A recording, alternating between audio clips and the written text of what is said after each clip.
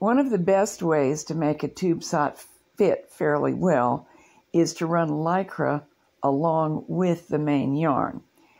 I've been using some that was from commercial sock making. I also frequently use nice sock yarns that have a stretchy component. And in other videos, I've shown you how to use all of those.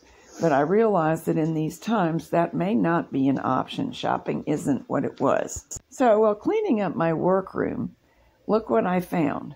This is very thin beading elastic. And this movie is about experimenting with using that as the stretchy component. If I remember correctly, I originally bought this at Walmart. I have also seen it on eBay, so it is accessible. Here's the sock I made with it, and I found out some interesting things. This is basically the Simplr Simon sock from my book, Happy Hobby Socks. The book is aimed at hobby machines, of course, and the kinds of socks we can make on them. I do have another video on making Simplr Simon socks, so the emphasis in this video is on incorporating the stretchy beading elastic, but I will give you the numbers that I used because this is a different size, and I know everybody's stuck at home and wants things to knit. In baby shoe sizes, this would fit a child who wears a 2 to 3 size shoe. This area has the elastic thread. I ran out about here. This area was knitted only with the DK weight yarn. The good news is that the beading elastic ran along with the main yarn just fine. Also good news is that it did significantly add stretch and resilience to the fabric. What's untested is whether it's comfortable in wear. I made this on my Artisan 70D mid-gauge machine by casting on 25 stitches using E-wrap. I'm using the composite yarn here. I fed the 2 yarns through the same tension disc and into the carriage normally and let them feed from the floor, knitted slowly, and everything went fine. I knitted 35 plain rows like that at stitch size 7, and that is when my second yarn, the elastic yarn, ran out. And I thought, okay, well, we're at the point where the cuff and the heel are complete. So I turned the stitch size down to 5 and knitted the foot without any elastic addition. Now the simplified toe, transferring every 4th stitch to the next needle over and placing the empty needles out of work. Knit 1 row at the present stitch size, and then if your machine will permit it, reduce the stitch size substantially for the next row. A 1 to 2 whole number reduction. Now out of every group of 3 stitches that remain, transfer the center one to the next needle over and put the empties out of work. Knit 4 additional rows, reducing the stitch size as much as is possible and still knit smoothly every row.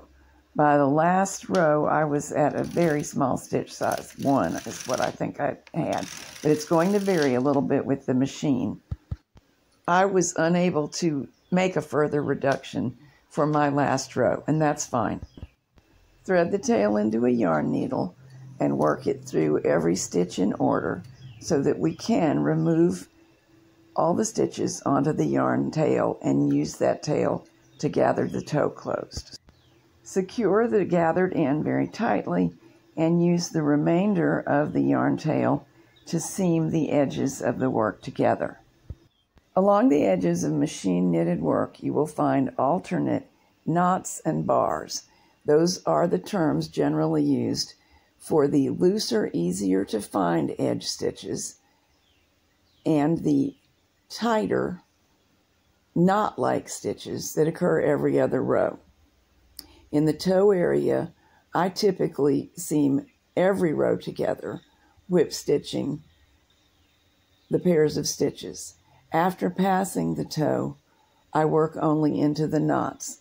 If you have another seam that you like better and lays flat, feel free to use it, but this is one that has worked for me, made comfortable seams, and not been overly tedious for a long time. In some of the other videos in this tube sock series, I show it in considerably more detail. Here's the finished sock, still attached to the waste yarn. All I have to do is remove it. Since I didn't use a row of ravel cord, just snipping it in a couple of places allows me to pull it out. So the sock is finished, and a couple of interesting things to make note of. One, the gauge is almost the same top and bottom, even though partway through I turned down the stitch size 2 whole numbers. Of course, the goal was to match the gauge. So that's excellent news, because we want the sock to appear to be the same size all the way down. However, you can see that the top fabric is denser because it's been pulled in by the elastic thread.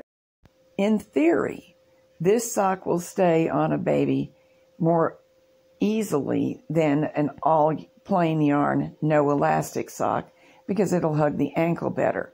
But in actual fact, I have no baby to put it on, and this isn't the time to go roaming the neighborhood looking to borrow one. I also don't have enough beading elastic to make myself a sock and try it out for comfort. So this is something for you to experiment with. You can let me know how it goes. In case the Happy Hobby Socks book interests you, I will place a link to where it may be found on my website in the program notes.